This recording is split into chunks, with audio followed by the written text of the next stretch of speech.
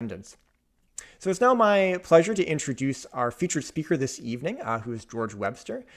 George Webster's first race was at Edenvale, Ontario in 1956. Since then, he has attended countless races at over 80 different places and a similar number of F1 races. In those formative years of the Canadian Grand Prix, Webster attended almost every one as a spectator, a track worker, and as an F1 steward. He morphed from race official to a race photographer / writer. He has written for many publications, including Autosport Canada and Performance Racing News. So George really knows his stuff here, and I really appreciate him joining us this evening. And without further ado, I will turn it over to you, George. And you have a lot of great images to get through, so take it away. Okay. So, welcome to my talk on the early years of the Canadian Grand Prix. Before we get underway, a few introductory remarks. Tonight's presentation is a kind of a rerun of the one I prepared in 2017, which was the 50th anniversary of the first Canadian Grand Prix. Since then, there have only been 2 Canadian Grand Prix held in 2018 and 2019, because the next 2 were canceled due to COVID. So while this is a repeat of that 2017 talk, it may have a number of references to the 50th anniversary, the story of the early years of the Grand Prix, and the role that Mosport played. It's still worth telling. Next. So the first Grand Prix of Canada was held in 1967, and this is the program cover.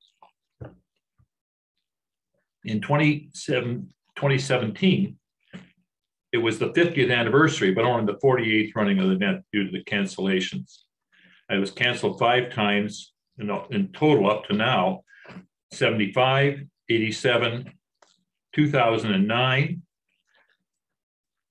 and then the last 2 years, 2020 and 2021.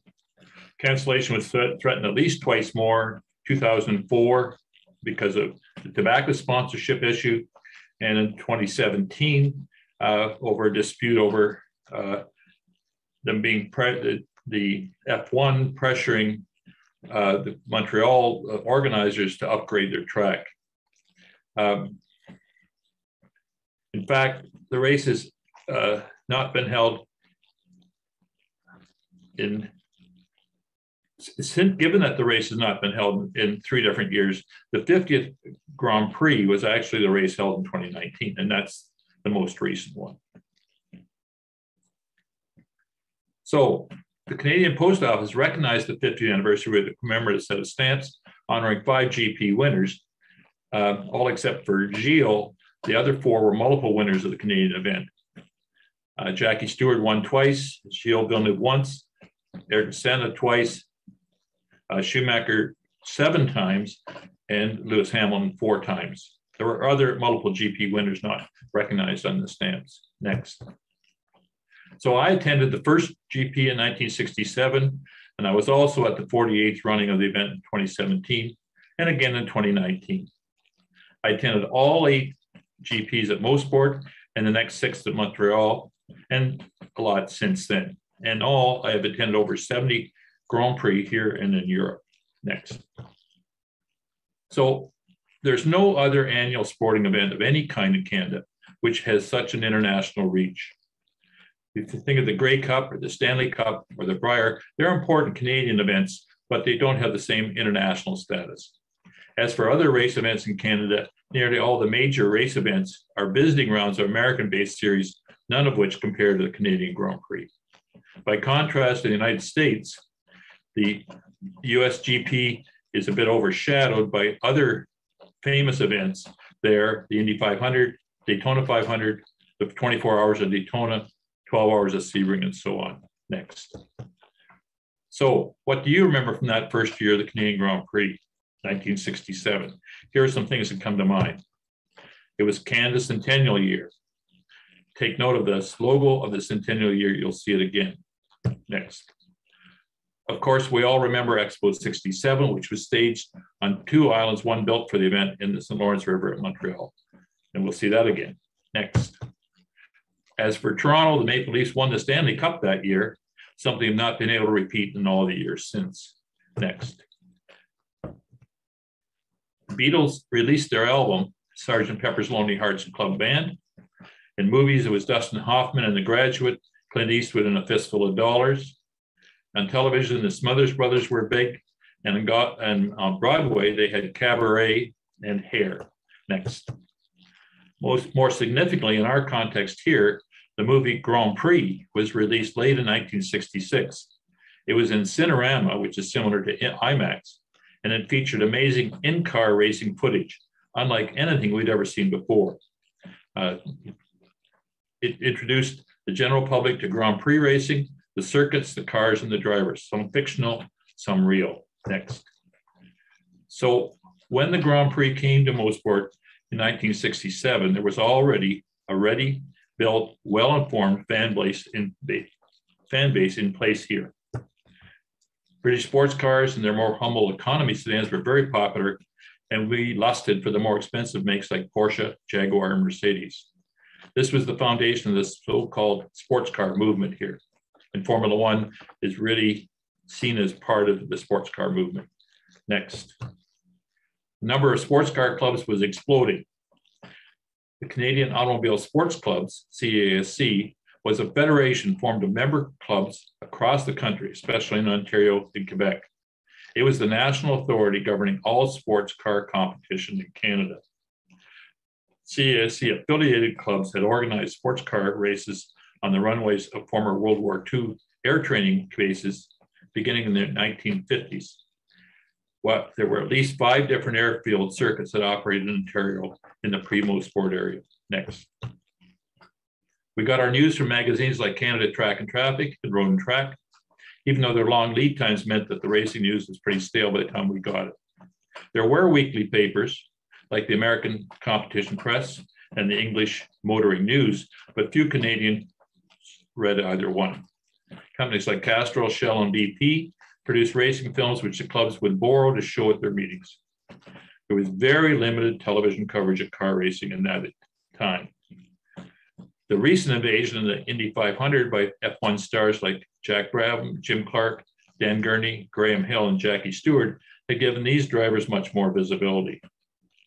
The US Grand Prix had been running at Watkins Glen since 1961, and many Toronto area sports car fans made an annual pilgrimage to the Glen for this event. Hence, we knew a lot about the recent history of sports car racing in Formula One, but we may not have been too up to date on the current events of Formula One. Next. With the large immigrant population, especially in Toronto, Montreal, we had a built-in fan base of post-war arrivals from Britain, Germany, and especially Italy. At Mosport, there had been professional races since it opened in 1961, the Players 200 and the Sports Car Canadian Grand Prix each year. At Jovite, as we called Mont Tremblant at that time, they also ran professional sports car races. In 1966, both circuits hosted rounds of the fledgling Can-Am series. Next. Gerald Donaldson, who became Canada's premier Formula One writer, wrote a definitive history of the early years of the Canadian Grand Prix. I found his book to be a valuable resource. The photos I'm using today have been scanned from contemporary publications. Many of these photos are credited to Lionel Birnbaum.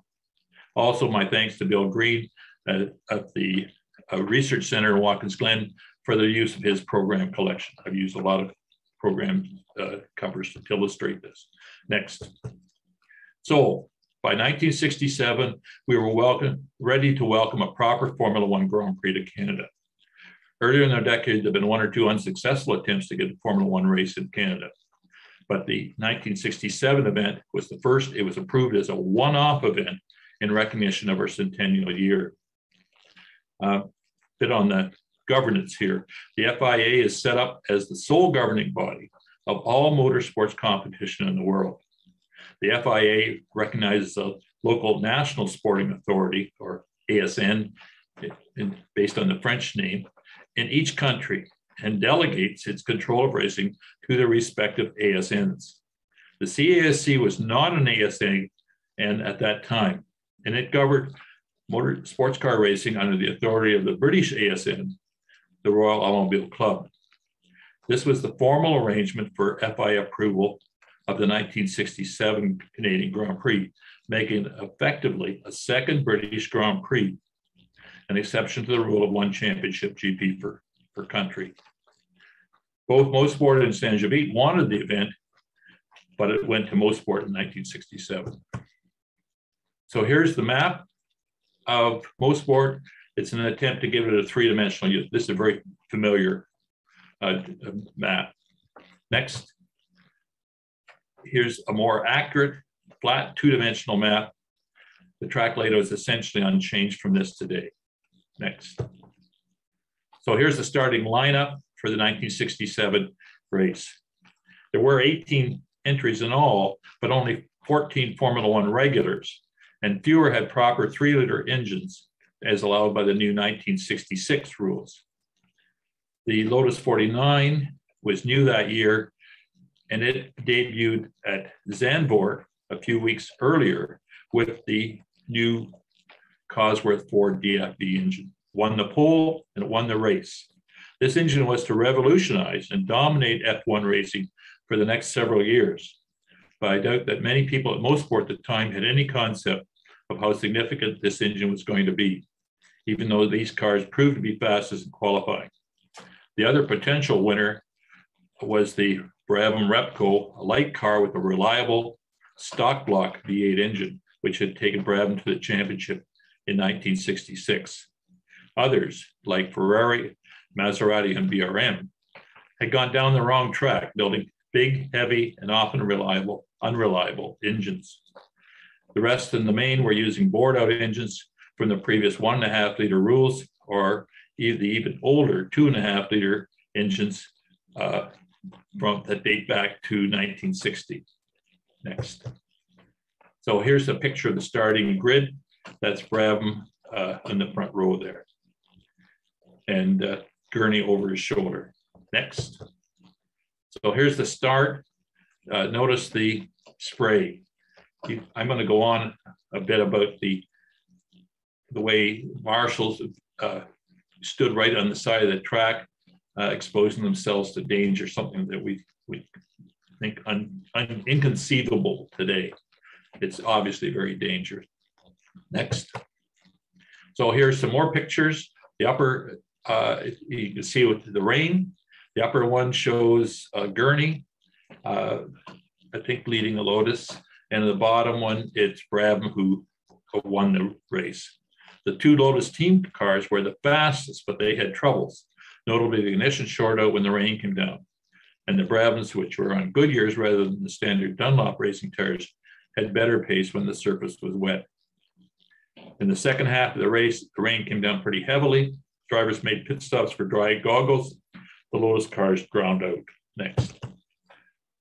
Only Jack Brabham had a relatively uneventful day, and he cruised home to the win by a margin of more than a full minute over his teammate, Denny Hulme, the only other driver to finish all 90 laps. Once again, here's a flagman standing on the track, totally exposed to danger. Now, somebody's been asking me who that is. I think it's Wally Branson. That's the way I remember it. Next. So here's the results. Only 12 finishers. Brabham, the winner, and his teammate Hulme, the other car in the lead lap. The best result for a Canadian driver went to Al Pease, who completed only 47 laps.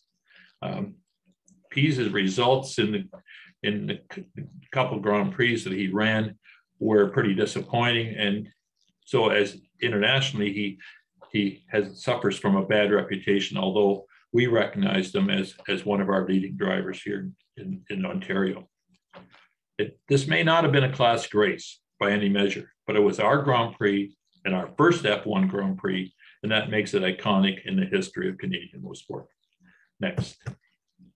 Here's Jack Brabham getting the trophy. Notice the Centennial logo.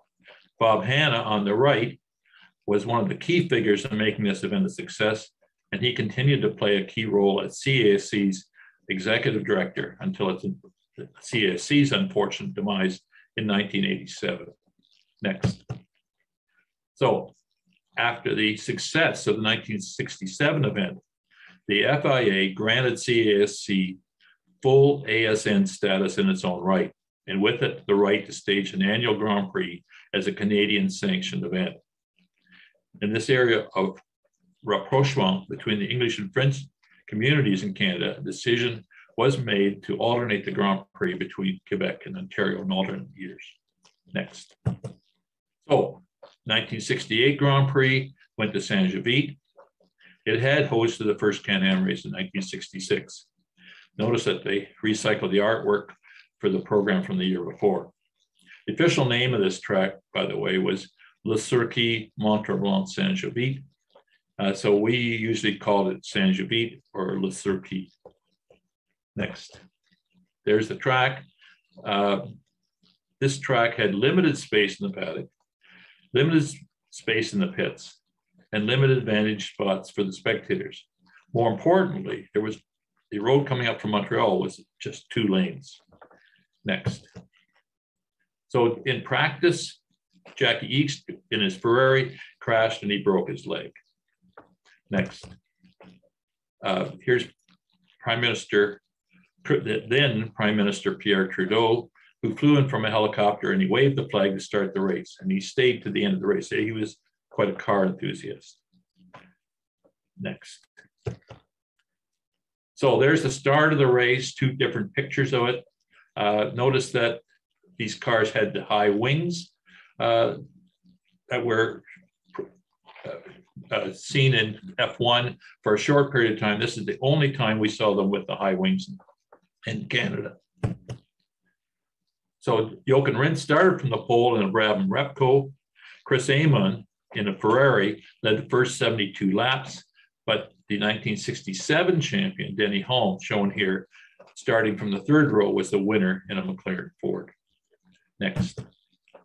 So 1970, after a year back at Mosport, the GP returned to Le Circuit, where the new Tyrrell Ford 001 was much anticipated, as seen in this cover artwork. We'd never seen any pictures up to that point. This was a drawing anticipating the appearance of the car for the first time at Saint Jovite. Next. So here's an overview of the front stretch and the pits and paddock from Namaro Corner. Maybe you get some sense of how limited the space is. Next. So George Eaton, a scion of the Eaton department store family, Canada's largest department store, bought a ride with BRM for a season and a bit with limited success. He finished in 10th here, his best ever result in F1. In later years, we had 2 Canadian drivers who were F1 stars, Gilles Villeneuve and his son Jacques. By the way, we currently have 2 Canadian drivers in F1, Lance Stroll and Nicholas Latifi. In all, 15 different Canadians, including Peter Ryan, who is really an American who lived at Mont Tremblant, have participated in F1 racing. Next. Here's Jackie Stewart in that new Tyrrell 001. He qualified in the pole, he led the first 31 laps, motoring off into the distance. On lap 32 of the 90 laps, he retired with a broken front stub axle. He also retired in the next 2 Grand Prix that year that followed, the US GP and the Mexican GP. Debut for that car. Next. Eakes, again in a Ferrari, inherited the lead after Stewart retired, and he won the race by a 15-second margin over Clay Regazzoni in the other Ferrari. Chris Amon in a March was the only other driver to finish on the lead lap. Notice the theme here. Not too many cars finishing on the lead lap. Note that here in 1970, players were still using the Centennial themed trophy we saw back in 1967. Okay, so I call this era the Mosport years 1969 through 1977. I should have said 1967 through 1977, with the exception of the 2 races at Saint Jovite. Next. So under the plan of alternating the Grand Prix between Mosport and Le Circuit, the GP returned to Mosport for the 1979 event after the first GP in Quebec the year before. Jackie Eakes won the pole in his Brabham Ford, while Jackie Stewart was 4th fastest in his Matra Ford. Eakes led from the start, but Stewart had caught him by lap 5. And he took the lead on the next lap. After that, Eakes hounded Steward. On lap 33 of 90, Eakes made an impossible move to duck inside Steward over the crest into the second turn. They collided, and the popular Steward spun off and out of the race. Well, Eakes kept on going. So Eakes won the race by a margin of 36 seconds over Jack Brabham and the other Brabham team car. Jochen Rindt, in a Lotus 49B, was the only other driver to finish in the lead lap. So after this GP, we had a year back at Saint Jovite for 1970, and then it came back to Mosport in 1971. Next. So 1971 back at Mosport after the year at Saint Jovite. Obviously, players liked the program from the year before because here it is again. The name Players Grand Prix Canada must have been an effort to produce a neutral name that would work in either language. I don't think they use apostrophes in French, but that's another matter. Next. The popular local driver Wayne Kelly was killed in an on-track accident during the Formula Ford race, which preceded the Grand Prix, when he came over the crest between corners 1 and 2 and ran into an ambulance parked on the track. So in that time, cars were slowed for an accident by marshals waving 1 or 2 yellow flags, but that had proved ineffective with the speed bad drivers. Since then, it's become standard practice to use a pace car or a safety car to slow the field down to a more moderate and slower pace. The idea of the full course yellow behind the pace car was once scorned by diehard sports cars fans, but it has become accepted as an essential safety measure. This fatality created a long delay until the corner was dispatched and performed its duties. By the time they were ready to start the GP, it had started raining. There was a delay of over 2 hours before the race got started in light rain. By lap 60 of 80, the rain had turned to fog and darkness was approaching. The race was flagged off after 64 laps. Steward and Peterson had shared the lead, but Steward led the final 33 laps to take the checker. Peterson was second in March, while Mark Donohue, in a Penske-entered McLaren, was third.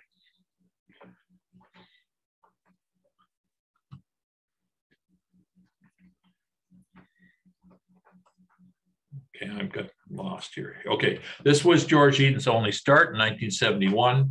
He was classified as a 15th place finisher, 5 laps down in the race winner. So, 1972. The CASC was simultaneously the governing body of Canadian motorsport and the promoter of the Grand Prix. Maybe a bit of a conflict there. They made the decision not to return to Saint Jovite as originally planned. It had proven to be an unviable business proposition. Not enough spectators could get up that 2-lane road on the race day.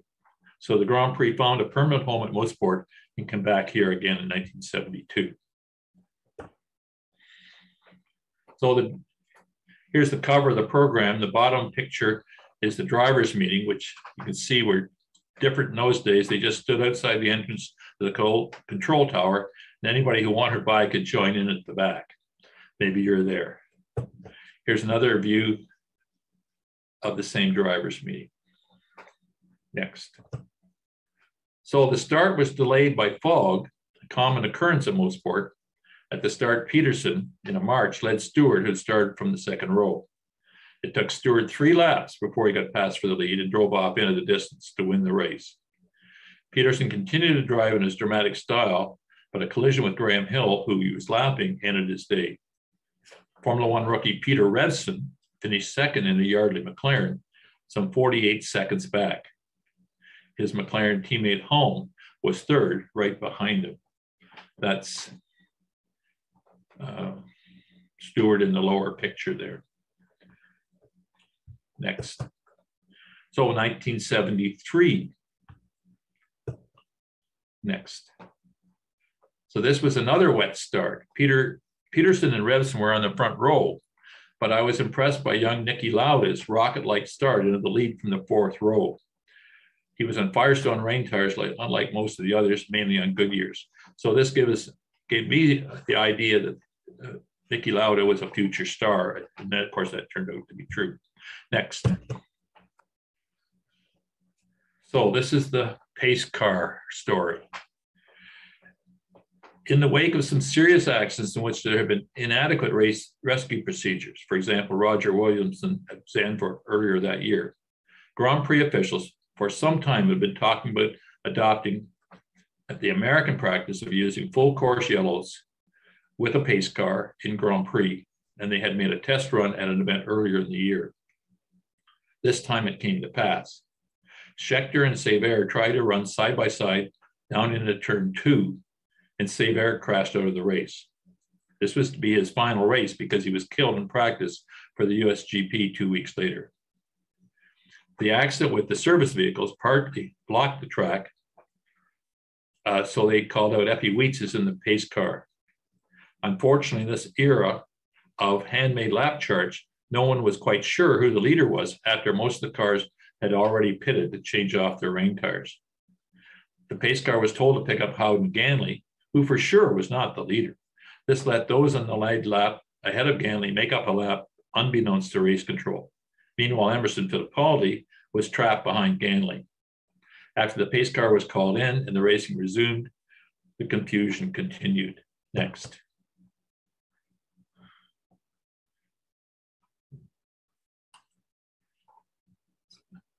So at the end of the 80 laps, the scoreboard at the top showed the order as number 1, Fittipaldi, number 25, Ganley, number 8, Revson, and number 20, Beltoise.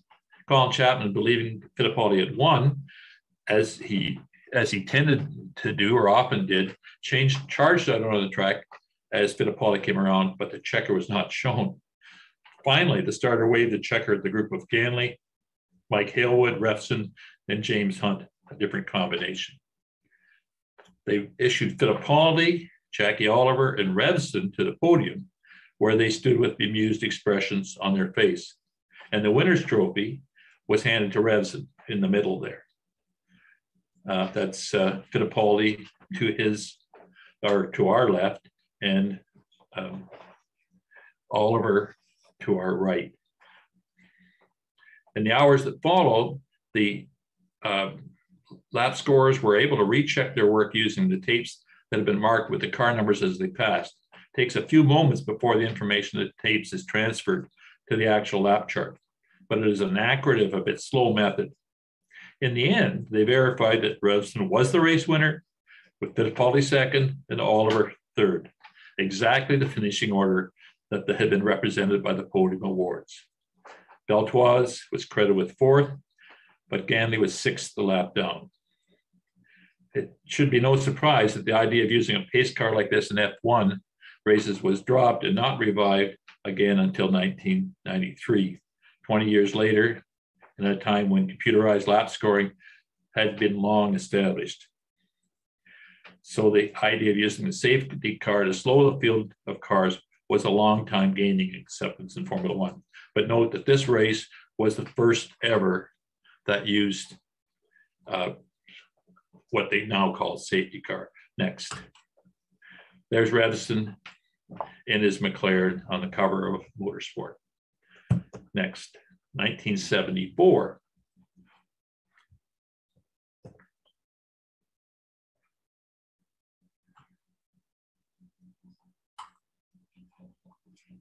What happened there?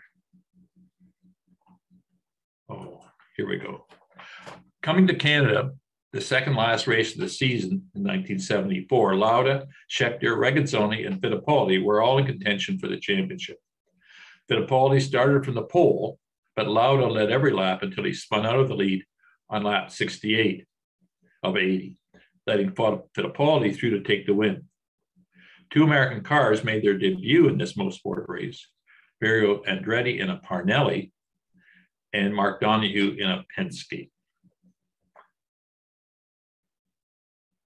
Okay, there's the picture that goes with what I just said. There's Donohue in the Penske at the top, and there's Fittipaldi in the winner's circle with Regazzoni and Peterson. Oh, no, I'm wrong. Back up one.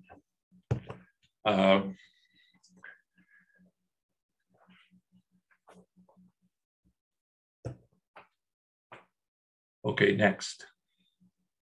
So here's the winner, Fittipaldi in the McLaren, Marlboro McLaren. He left here tied in championship points with Regazzoni, who had finished in second place. Fittipaldi then finished 8th at Watkins Glen 2 weeks later, but it was good enough to give him the title. Next. So 1975 was problematic for Mosport. By now, Bernie Ecclestone, who was the owner of the Brabham team, had taken over contract negotiations on behalf of all the garagistes, the so-called F1 CA. That's every team but Ferrari. In negotiations with both Mosport and Watkins Glen, Mosport failed to make an acceptable response before Bernie's self-imposed August 1st deadline. And so no contract for the 1975 race was signed. On the other hand, Watkins Glen had accepted Bernie's terms at the last moment, and their 1975 GP was a go. This was probably exactly what Bernie wanted. Mosport's loss of the date was an object lesson to all other GP race promoters that Bernie was going to call the shots, and he'd only given up one GP, not two, to make his point. Next. 1976. Here. Next. There we are. Peterson at the start leading pole sitter Hunt into the first corner, but Hunt soon got past him for the lead on the 9th lap. Next. Gerald Donaldson wrote, Hunt won in convincing style, but there was great interest in Niki Lauda, the leader of the World Championship, in only his second race after his near fatal Nürburgring crash. He finished 8th behind Carlos Pache, who had a wild entanglement with Clay Regazzoni in front of the pits, 3 laps from the end of the race. So Bernie Ecclestone was the owner of the Brabham team, which Pache was driving for, and he protested Regazzoni for causing the crash. We thought that he was trying to just make trouble for Regazzoni. Regazzoni insisted on speaking only Italian in the stewards meeting. Race stewards function like referees.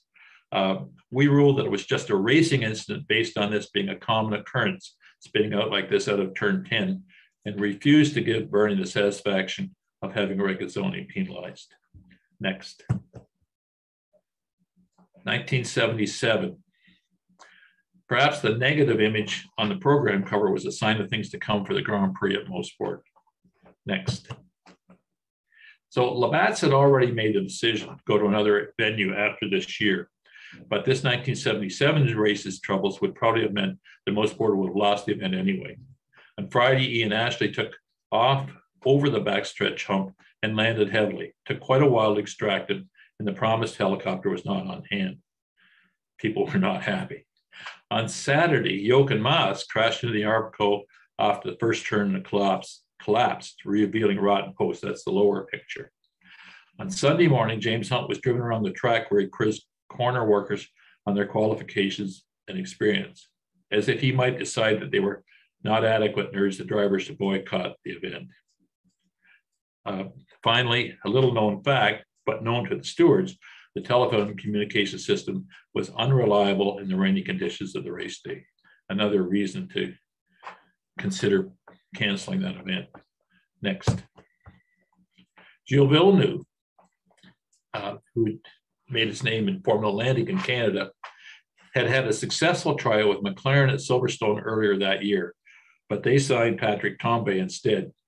Luckily for Villeneuve, he was signed by Ferrari to a full-time ride starting in 1978. They decided to start him in a third car for this Canadian Grand Prix. This would be his second F1 and his first race for Ferrari. Meanwhile, Lauda had clinched his 1977 championship as of the Watkins Glen the weekend before. And he was upset with Ferrari. He objected to them running a third car. And on the Friday morning, he quit the team outright. Before the Canadian event, Ferrari lodged a protest against their own driver, Lauda, for failing to show up at Mosport. I don't know how a team can lodge a protest against their own driver, and that's the way the stewards saw it. they didn't pay much attention to that protest. Villeneuve was running in ninth near the end of the race when he spun off an oil in turn 9 and retired. He was credited with a 12th place finish in his maiden race for Ferrari. He had finished 11th in the McLaren at Silverstone. So that's him spun off in the lower picture. Next. During the race, Hunt had been running in second to Andretti in the Lotus 78. When the two of them come up to lap Moss, Hunt's teammate. So the miscommunication between the two McLaren drivers saw Hunt colliding with Moss and crashing off the course at corner 3. After he was helped out of the car by Marshal Ernie Strong, the volatile Hunt started to walk over towards the track when Moss was coming around again. Ernie reached out to constrain a presumably dazed Hunt from wandering out onto the track surface. Hunt responded by taking a swing, and he knocked Ernie to the ground before coming to his senses and trying after the fact to make apologies. The stewards took this assault very seriously, and they unanimously voted to levy the highest fine allowed by the FIA's Yellow Book, its rule book. Next. So after Andretti had led the first 78 laps of the 80-lap race in his Lotus 78, he dropped out with lack of oil pressure. Jody Scheckter, driving the Walter Wolf car in Canadian livery, came through to win the race. Earlier in the year, Scheckter had won for Wolf in Argentina and at Monaco, and despite 7 retirements in the season, he finished second behind Lauda in the championship standings. Next. If I had brought a program in 1977, I would have seen this announcement of the plans to move the race to Exhibition Place in Toronto the following year. In fact, this plan to move to the C&E failed to get Toronto City Council approval, and Labatt was left looking for an alternate location for the 1978 race.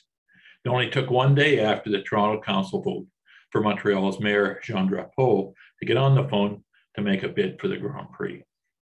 Next. So the Grand Prix did move to Montreal the next year and has run there ever since. In fact, at the 2017 running of the event, it was announced that in addition to the $18 million already committed by the city for facility improvements by 2019, the federal, provincial, and city governments had promised support amounting to $98 million. Also, the contract with the Formula One group had been extended to at least 2029. Next. So Roger Pert, a CASC officer, was commissioned to find a location for the new circuit, and the obvious choice was Ile Notre Dame, an artificial island built in the St. Lawrence River opposite the city as part of the site for the 1967 Expo 67. In addition, the rowing competitions of the 1976 Olympics had been held in the basin in the foreground. This location has proven to be an ideal one for the Canadian Grand Prix, and its long tenure here attests to that. This is without doubt the thing that Pert couldn't be most proud of in his years in auto racing. Next. Here's a map of the original circuit in 1978. Notice the location of the pits to the right, just after the east hairpin. Next. So here's the program cover with Andretti on the cover. He had already won the World Championship in this revolutionary ground effects Lotus 1779, shown on the lower part of that cover. Next. Here's the starting lineup for that 78 race. Jean-Pierre Jarier was brought in to replace Peterson after his fatal crash at Monza 2 races earlier. Andretti had already clinched the championship as of the Italian Grand Prix, but he was far off the pace here with an ill-handling car starting 9th in the grid. Villeneuve was 3rd quickest and in the 2nd row. Next. There's a second page to that. Notice that there's 6 drivers who did not get the start. They only allowed 22 starters, and so they had pre-qualifying, and these drivers couldn't get up to enough speed to be among the top 22. Next. In qualifying, it was Jarier in the Lotus Peterson, in the Lotus that Peterson would have driven, who starred by qualifying on pole ahead of Scheckter and the hometown hero Villeneuve. Jarier was easily able to lead into the first corner, with Alan Jones and Williams jumping up to second after a brilliant start, dropping Scheckter down to third. Notice in the lower picture, there were all the expo structures that were still in place at that time. Next. So there's Jerry at the top. He began to pull away, and Jones suffered a slow puncture and dropped down the field as the race progressed, promoting Scheckter in the lower picture to second and Villeneuve to third. Then Villeneuve passed Scheckter mid-race to take over second. Next. Jarier continued to dominate it until he retired with an oil leak, as had Lotus driver Andretti the year before at Mosport, leaving Villeneuve to take his first career win in his home race ahead of Scheckter, with Reutemann taking third. Then the crowd went wild. Here's another example of a race official risking his life unnecessarily. Next. Here's a painting that represents the unbelievable finish. This may look like it's correct, but it's not accurate. Where's the pits? There. Next. Here are the race results. Important part is Gilles Villeneuve, number one. Only 12 finishers, or 10 more starters who were not qualified as finishers. Next. Here's Gilles Villeneuve on the podium with his arms raised. Way over in the left there, you can see Pierre Trudeau. And to his right, to Villeneuve's right, there's Scheckter, who was to be Villeneuve's teammate at Ferrari the following year. Here's Gilles again, spraying beer. It's an exception to the rule that they always spray champagne, but Labatt pulled up the fast one and got him to use the beer instead of champagne. That's his wife, Joanne, on the left. Next. Here's Villeneuve again with Mayor Jean Drapeau over his shoulder and Pierre Trudeau. Next. Here's a family shot of the Villeneuve family taken after the race. On the left, that's his brother Jacques, and then his wife Joanne, then Gilles, and there's his father and mother, and down in the front is a little kid. That's young Jacques, who was eventually to win the world championship. Next. There's a motorsport cover photo of Gilles in the race. Next. I like this picture, even though it's a composite.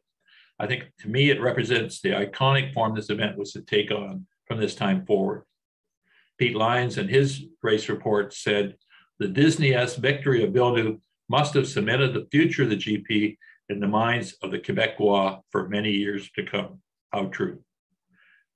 The development of the circuit on Ile Notre Dame was the right track in the right place. Despite changing ideas of what F1 tracks should be like, this track has aged well over the years, and Montreal has become a destination city for F1 fans.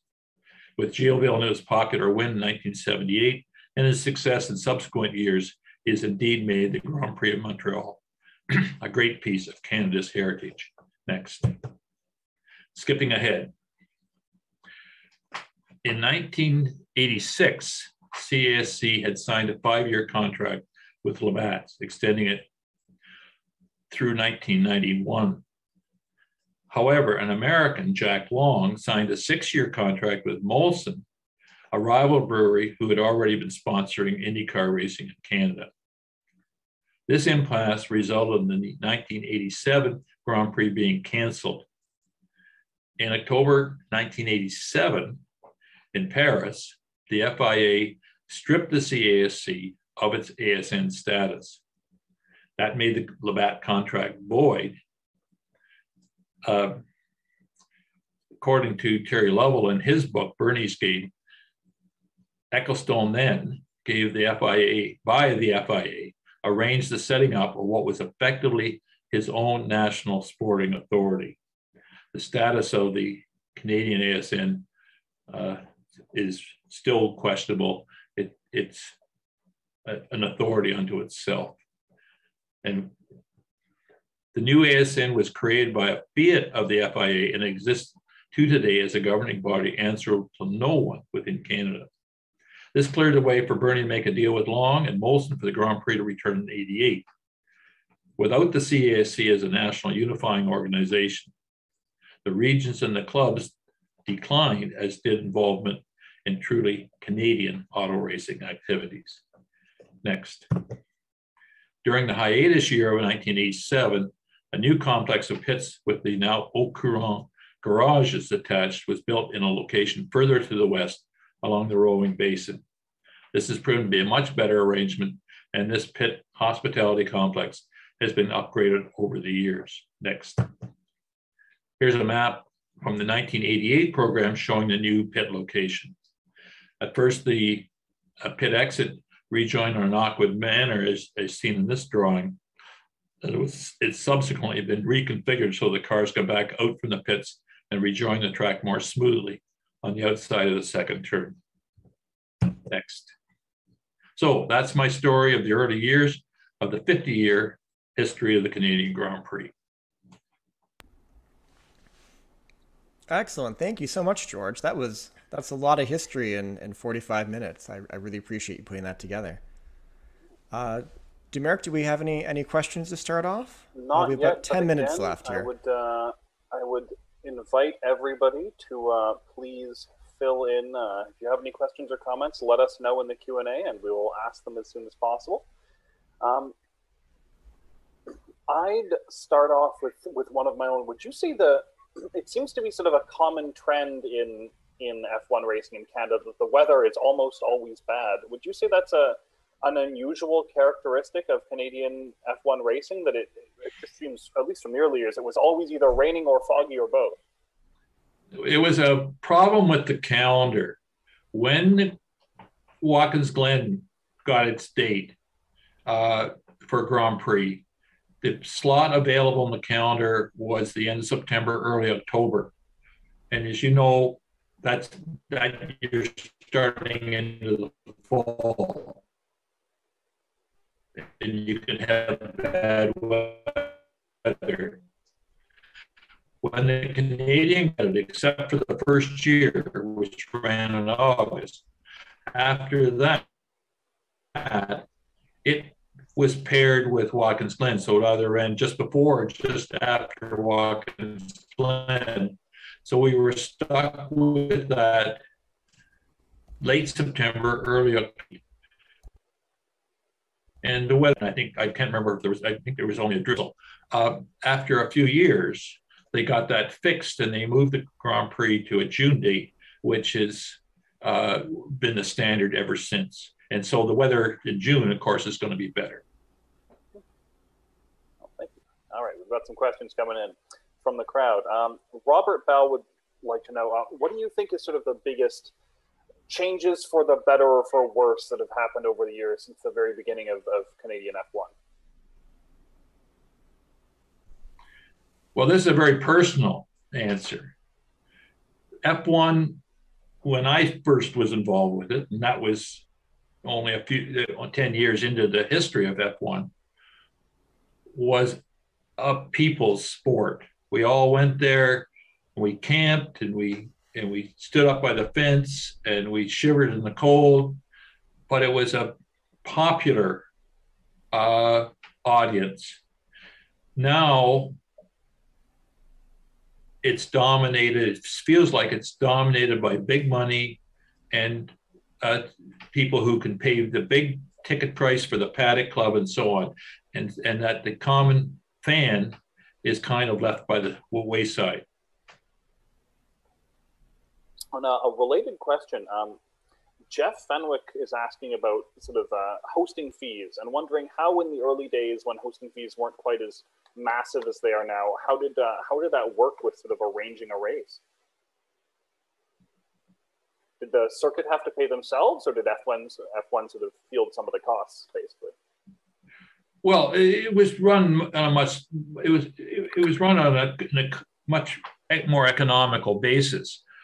There were, if we talk about Europe, where most of the races were, they would have a truck, maybe a converted bus, to take the car, or a trailer to take the cars to the race. They would use the same mechanics, handful of mechanics that they used in the shop back at home at the race. So their costs, and they would sleep in modest accommodation.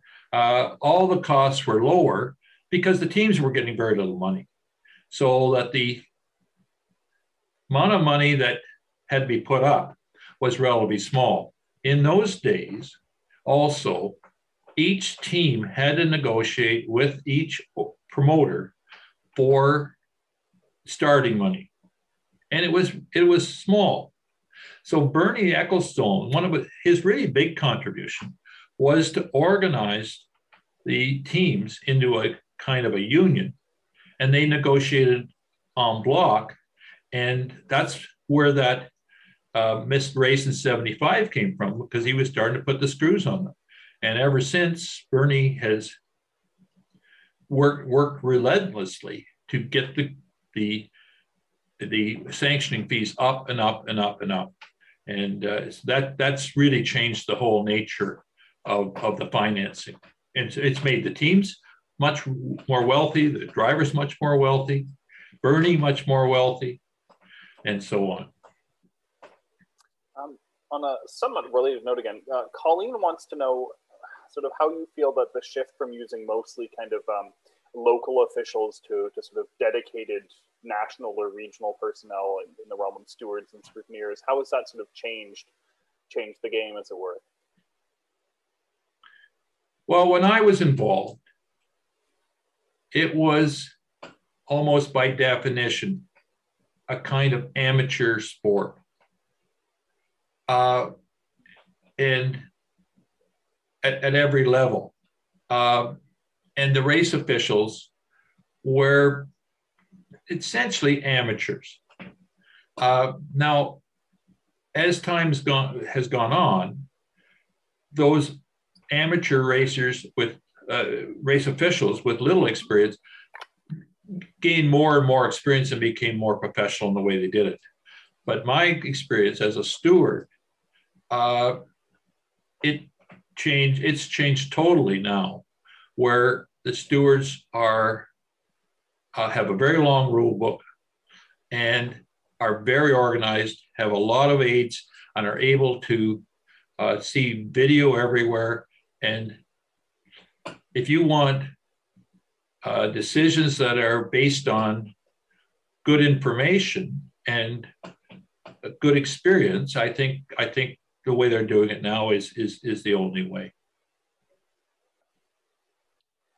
Chris is asking about, because you didn't sort of bring it up directly, but it came up during the presentation that the first GPs were 90 laps, and then over time they dropped down to 80.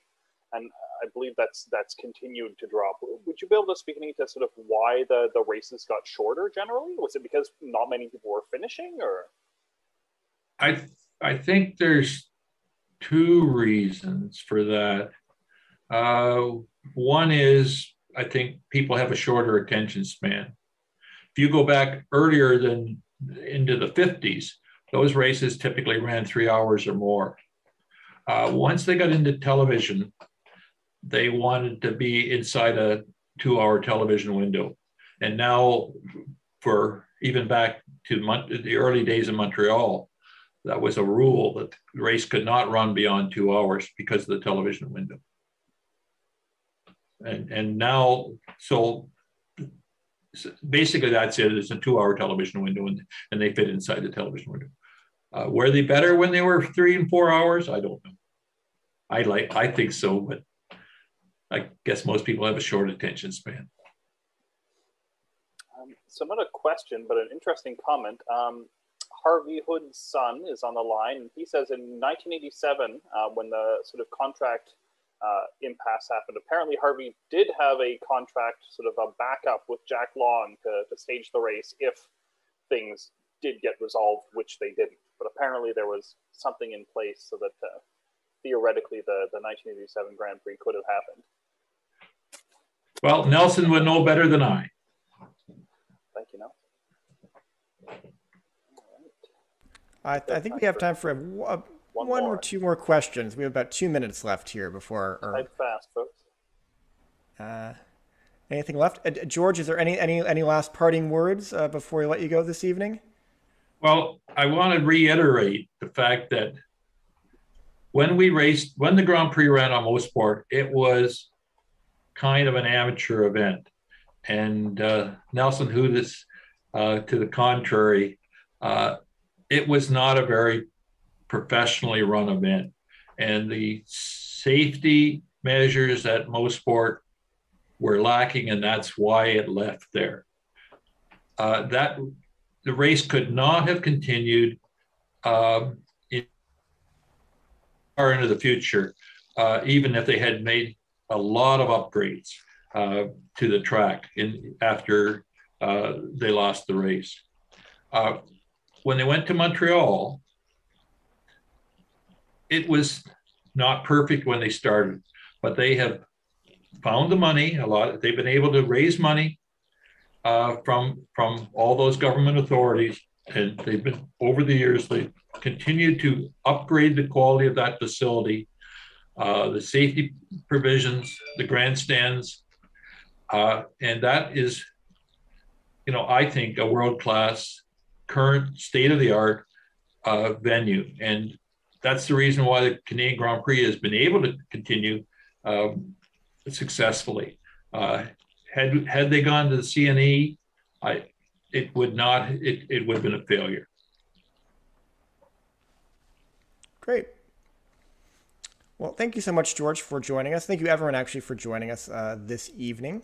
So just a reminder, our next talk is going to be the third Thursday in November, and we're going to be going from the 1860s here, from the 1960s back to the 1860s with our next talk, a wide range of talks this fall as we talk about the first, believed to be the first car to ever come to Canada.